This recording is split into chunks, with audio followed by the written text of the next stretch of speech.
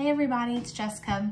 Just wanted to wish all the moms a happy Mother's Day and tell you you all are wonderful, you're worthy, and you're doing a great job.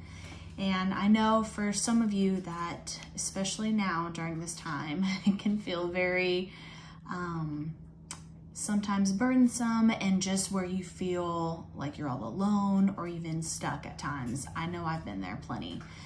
Specifically, I can remember when I had Hudson, and he's now 19 months old, but that whole birth process was very traumatic. And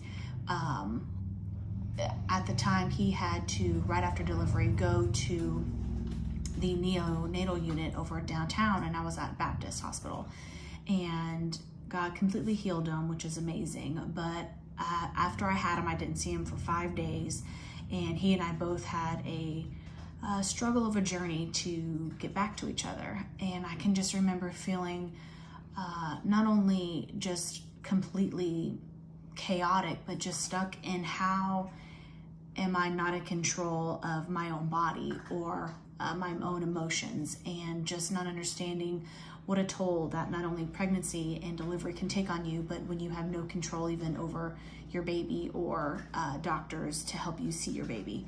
So I definitely had learned just a tremendous amount of relying on the Lord, of how to, in those times of frustration and where you feel like you are stuck, to just completely let it go and really just rely on Holy Spirit to guide you through those moments. And especially now during quarantine, when you're reading kids' books and teaching adverbs and things, and you've got a toddler running around, and it's tiresome, it's stressful, but you know what? At the end of the day, I know my kids are safe and they're loved, and I may be dressed in pajamas for months on end, and I'm okay with that. And my husband's just gonna have to get used to it.